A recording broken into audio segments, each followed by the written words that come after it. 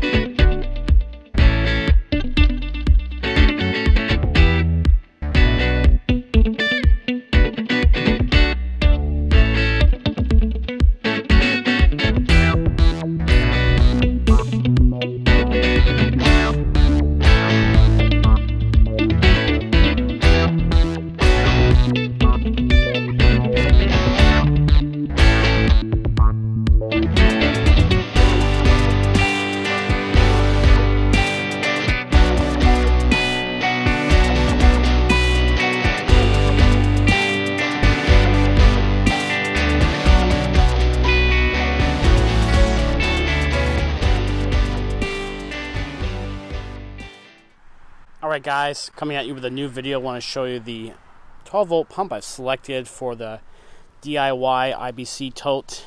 Right now it's being powered by my DIY 18650 lithium solar generator. This is acting as a power source. And here's the pump I've selected. It's a 12 volt pump, Sure Flow. It's made by Pentair. 7.5 amps max drawn here. And as you saw, I just tested it out. Very impressed by the flow and so forth. Do it one more time here. Take a look. So, good amount of water coming out. It's pretty awesome. So every time I pull the trigger, the pump turns on. And if you haven't seen my 18650 generator I built, this is a DIY generator. Go ahead, check out that video up in the corner. I'll put a link to it. And I want to show you what I'm drawing right now.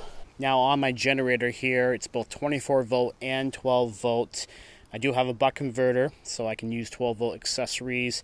Everything that's 12 volt passes through the buck converter and through this little meter right here, so I can tell how much power overall the 12 volt side of the bus is using here.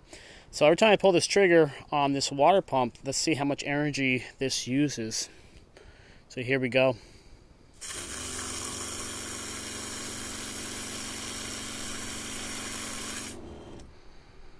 So it looks like it's pulling between 50 and 70 watts here.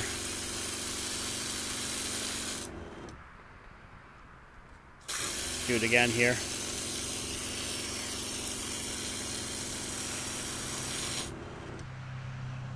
I would say actually closer to 60 watts on average here. Not too bad at all. So not a bad power draw. This will definitely pair well with a 50 watt solar panel. Of course, the pump will always run off the batteries, and the panel will act as a generator to charge the batteries through a charge controller. So we can use this pump anytime, whether it's cloudy or rainy. Alright guys, going to call it the end of this video here. I need to build a permanent home for this new pump, as well as its own sole proprietary battery. 18650s I'll use. I have plenty of those.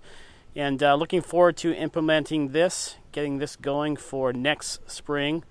But I get everything worked out pretty much. Work on the battery and case for everything. And we'll be using rainwater to water our gardens and so forth. So if I have another video, I'll come back with you on this series here for the DIY off-grid rainwater system. I want to thank you guys for watching, checking it out here. Pretty excited about this. Everything seemed to work out really well. I'm looking forward to the future use of rainwater here. Alright guys, thanks for watching. Please like, subscribe, leave a comment, share, ask a question. We'll catch you next time.